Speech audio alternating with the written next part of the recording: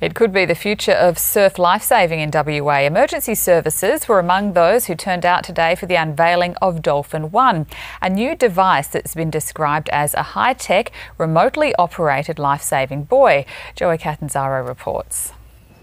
A glimpse into a possible near future. This is what struggling swimmers could soon see as they're rescued by remote control. It's called the Dolphin1, a remotely operated life-saving buoy.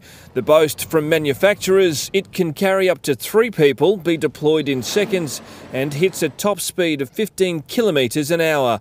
With a range of about 400 metres, the rescuer on the remote doesn't have to get wet. The biggest thing about Dolphin1 is any member of the public can operate it. You don't need any formal training compared to any other device where you need to have certified people like jet skis and boats. Developed overseas, on show here today, representatives from several of our government agencies were among those watching the Dolphin1's first demo here in WA. The device has a battery life of 30 minutes and we're told it could save lives. We've had tourist drownings in Rockingham, in Mandurah, in Albany, different places. We've also had shark attacks. I would like to see something Dolphin1 at beaches because that's where a lot of threat is, especially from tourists and people who haven't been acquainted with water. Each unit costs between $8,000 and $10,000, a small price to pay if it can deliver on all it promises, but it may be some time before we see them here in WA.